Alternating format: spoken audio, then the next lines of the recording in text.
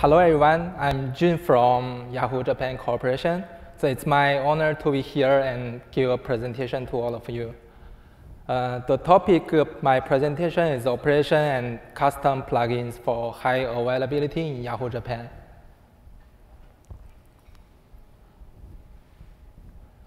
So at first, please let me introduce myself.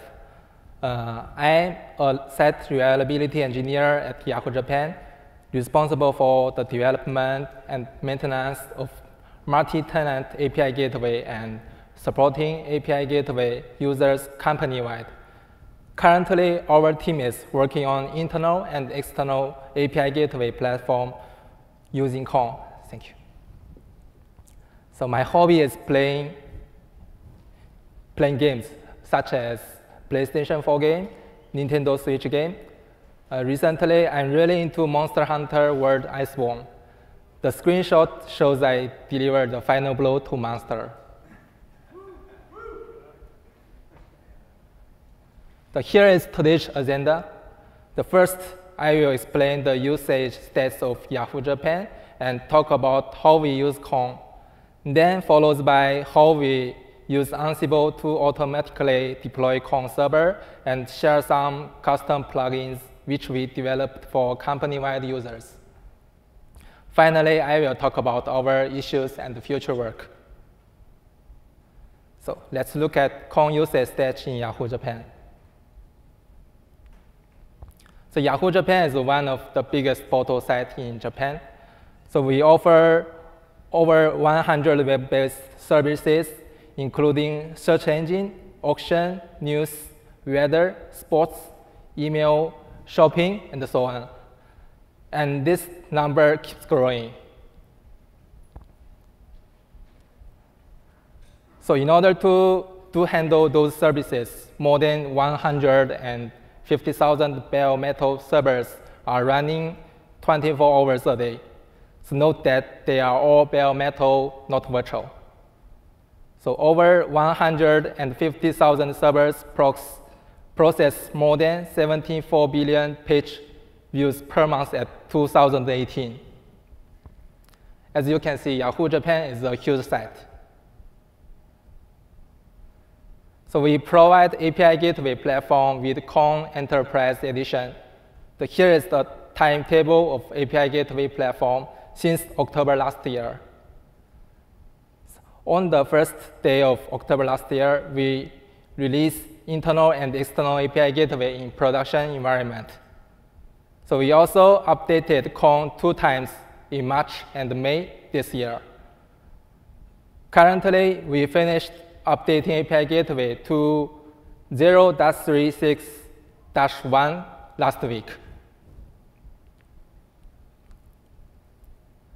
Here is configurations has been created. So more than 220 workspaces, 590 services, 690 routes have been created in one Kong cluster till last month. The request second is more than 7,000 on average, and it will exceed to 12,000 on one cluster. Okay, I think you have got the scale of Kong in Yahoo Japan from what I said earlier. So next, I'd like to talk about how we use Kong and what role played by Kong in Yahoo Japan. So we offer 2 Kong clusters as API gateway platform for backend developers. The GSLB, which is Global Server Load Balancer, is a network equipment which directs network traffic to a group of data centers in different locations. In this case, backend developers could free to choose Kong clusters depending on their availability requirements. For example, some services are provided in East data center only, when some services are provided in both East and West data center. So we also provide 2 Kong clusters for front-end developers. The front-end developers offer Yahoo Japan services to external clients, which is end user. And the Kong process external requests to internal front-end servers. So this is overview of Kong architecture of Yahoo Japan. So our team provides 4 Kong clusters to company-wide developers, which contain 240 Kong nodes in total. So access from external clients received by GSLB at first. But GSLB distributes the request to the Kong for front-end, which located in the east and west data centers. At this time, GSLB selects Kong cluster that data center is closer to the external client, and request would be received by select Kong cluster. Also, requests could be received by Kong cluster directly. It depends on configuration by developers. I also want to show how we failover requests from failed server to another healthy server by active standby plugin. And I will talk about active standby in detail in custom plugins part. Kong cluster at the east data center processes requests to front-end server in general.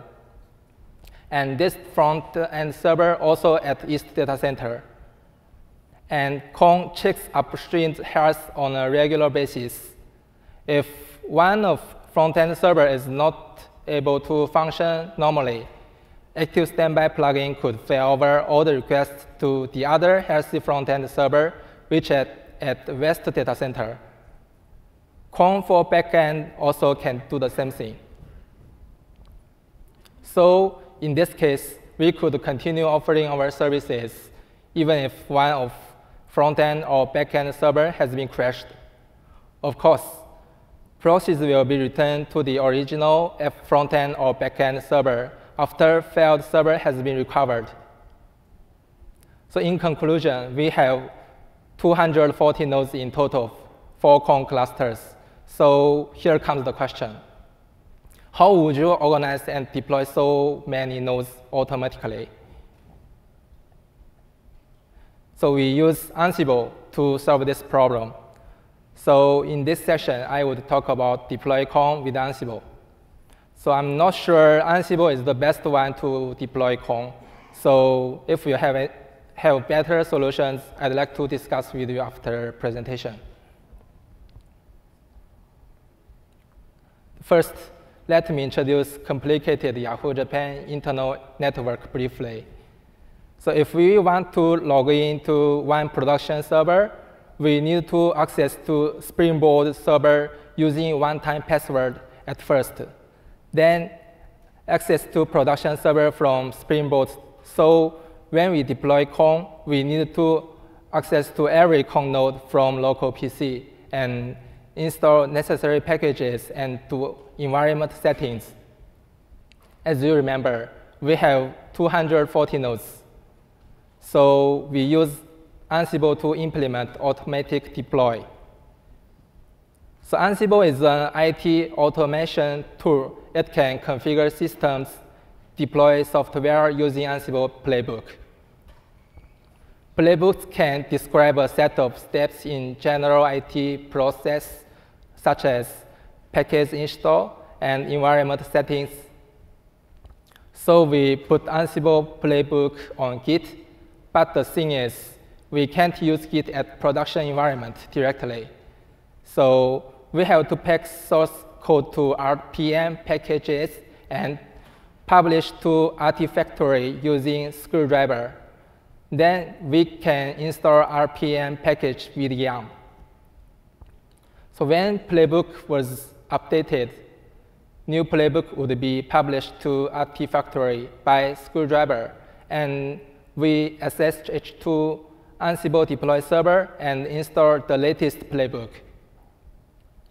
Then execute Ansible playbook, and it can help us to deploy Kong to multiple production server without any authentications. So this is example for setting group variables configuration of Ansible. So original Kong config file would be updated by what we configured here.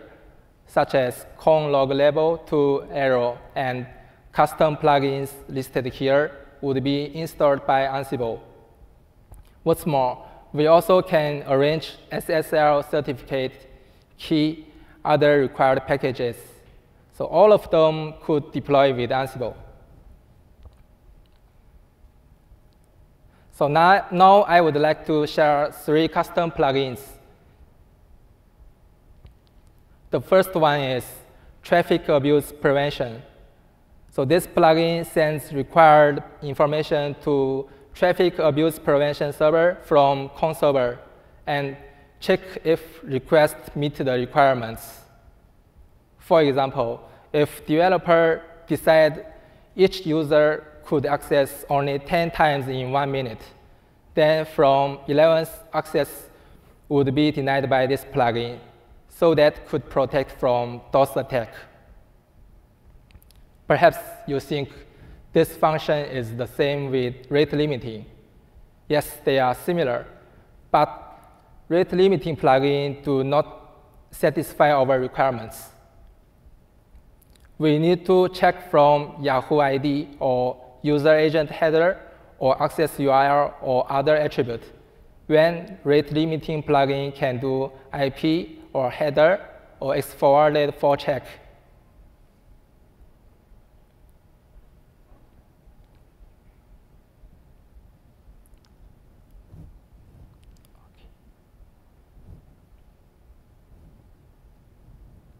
Sorry.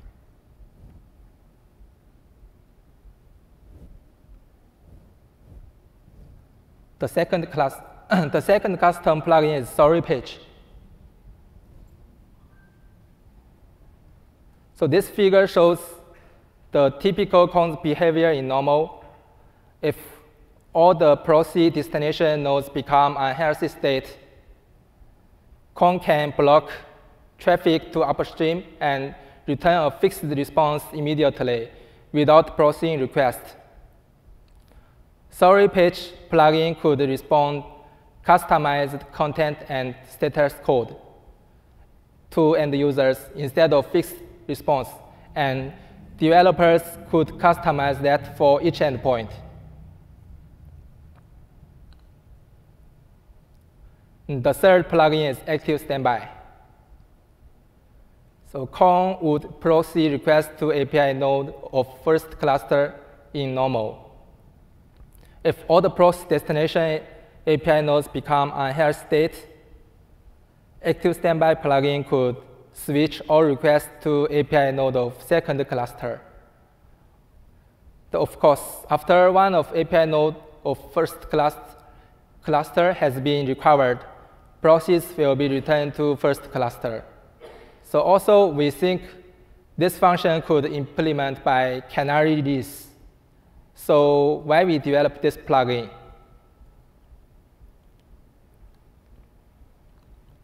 Here is a comparison of configuration required by Canary and active standby.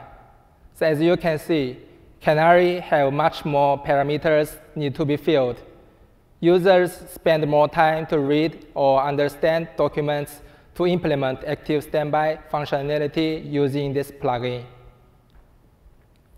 Active standby has only one parameter, so it is easier to understand and more simple usage than Canary release plugin. But this plugin is for active standby only, so the functionality is not as rich as Canary.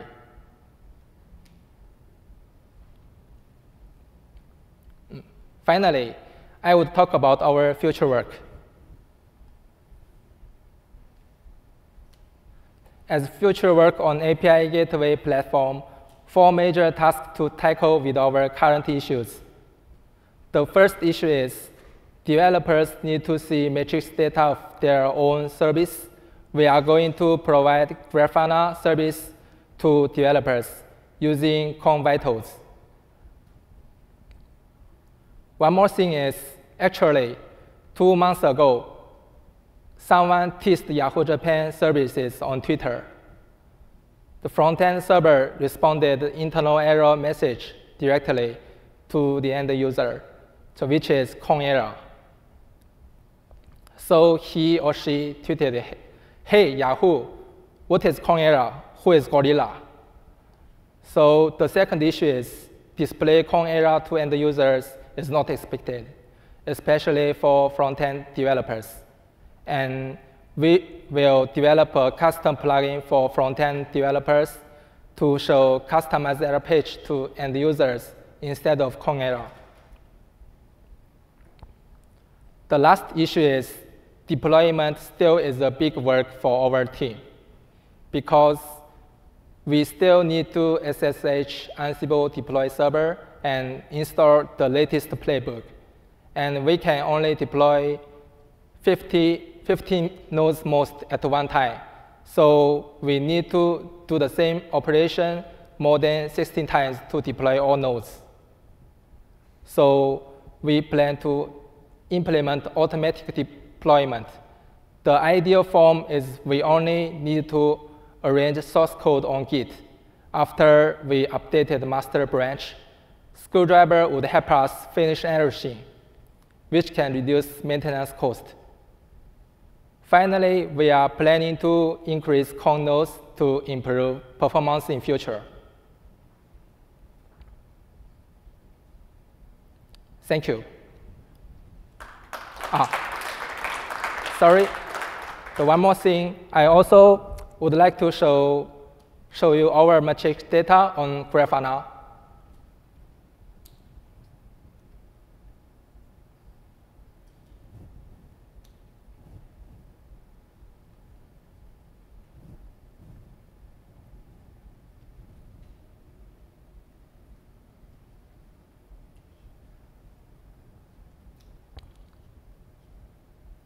So here is the data for last 24 hours. So the peak request per second is about 15,000. So is there anything you want to see or?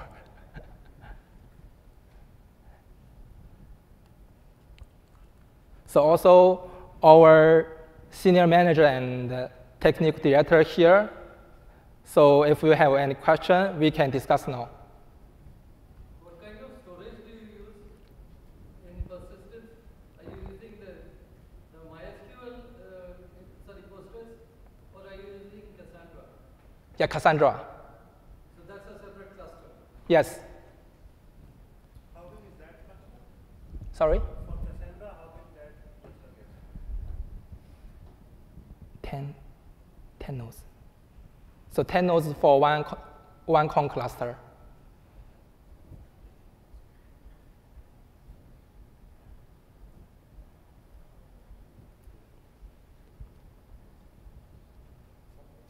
Any questions? Cool. Thank you.